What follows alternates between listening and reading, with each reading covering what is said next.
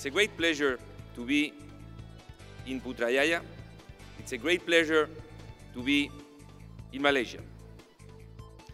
I want particularly to thank the Prime Minister for his welcome and for making time to be with us this morning.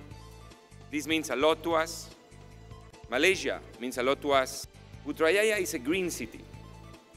Putrajaya is a city that represents the values that Formula E represents.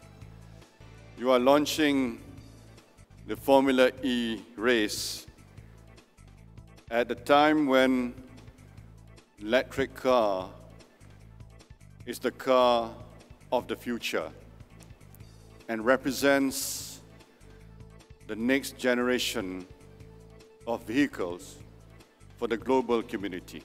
So come October next year, and I believe it's going to be on the 18th of October, that's the date has been chosen. The only thing to do is to fix the time. But 18th of October, do make yourself free, all of you, and those watching this event outside, so that we can support this event and we can show to the world that Malaysia will be in the forefront, supporting the development of the car of the future.